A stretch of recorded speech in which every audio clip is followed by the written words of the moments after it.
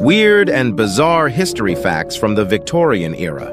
During the Victorian era, freak shows were a very popular form of entertainment that showcased individuals with unusual physical characteristics or medical conditions.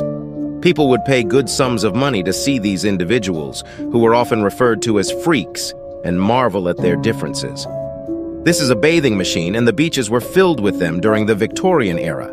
The purpose of the machine was to prevent men from seeing women dressed inappropriately at the beach. After changing inside the box, it would then be rolled out into the water, allowing for the person to take a swim. Back in the Victorian era, families took disturbing photos of their deceased babies, dressing them up as if they were alive. In a time marked by high infant and children mortality rates, parents would dress their deceased kids in their best Sunday clothes to pose with them in these chilling family photos.